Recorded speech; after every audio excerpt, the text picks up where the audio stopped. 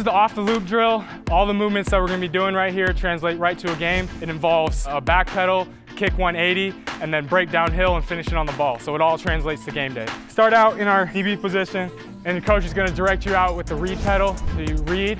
He's gonna speed pedal you, you get near speed pedal, then he's gonna kick you 180 right here. You wanna fully kick here, make sure you're acting like a receiver's running at you full speed. At the top of the drill, your coach is gonna break you down. It's most important here that you get under your feet here, break with your outside of the foot, and then you take your eyes to your target. My coach always says eyes before your feet, and the rest of your body will follow you. Finish on the ball.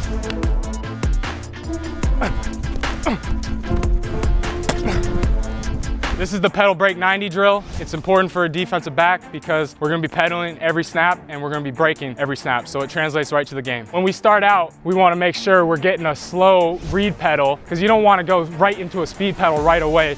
You wanna read the snap and read the play, and then we're gonna get to our speed pedal, and then he's gonna direct us again right here, and we wanna break 90. We wanna make sure once we break, we're planting with our outside part of our foot, and right as we plant, we get our eyes to our target first, find our target, look back for the ball right here, finish on the ball, and finish through.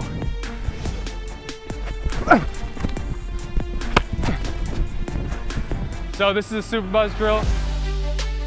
It's incredibly important for a defensive back to use this movement because it's going to be movement that you use on game day and every snap. We start out in our athletic DB stance. So once you start opening up one way, at the top of the drill, when he opens you up the other way, we want to make sure that we sink our hips so we can fully open up and turn this way and get out of our break. Come back and finish on a ball.